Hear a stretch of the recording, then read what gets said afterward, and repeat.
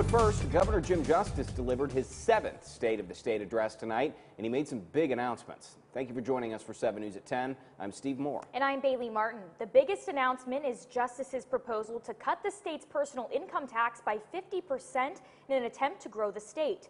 Under his plan, personal income tax will be cut by 30% in the first year, with an additional 10% cut for the next 2 years. He also announced that an Indian company called TCL Specialties LLC will be breaking ground on 2 facilities in Marshall County, bringing about 250 jobs to that area.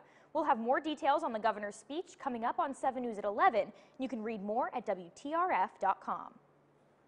The West Virginia